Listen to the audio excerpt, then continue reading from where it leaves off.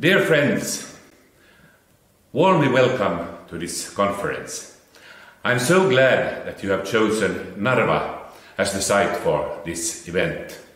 In today's geopolitical situation, what could be a better site than on the EU-Russia border in predominantly Russian-speaking Narva?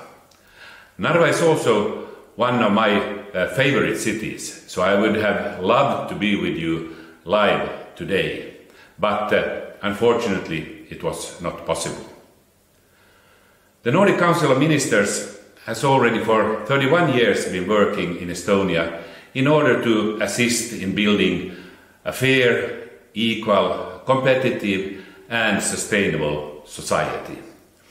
When I myself started off in my present position in 2015, one of the first topics on my agenda was to have a Nordic presence in Narva. I felt that the Russian occupation of Crimea was a signal of what may come, but I also wanted to work closer with the Russian-speaking minority in this country, something that had not been done in a larger scale by us earlier.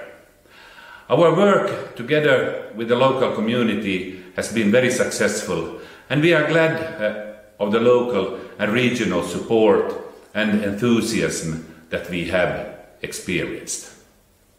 During these years, Narva has changed a lot, and to the better, I may add.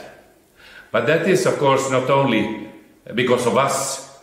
So many persons and organizations have been very active in Narva during the past years.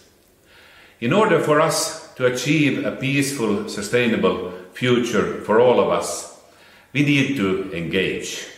We need to openly discuss common challenges and how to solve possible problems together.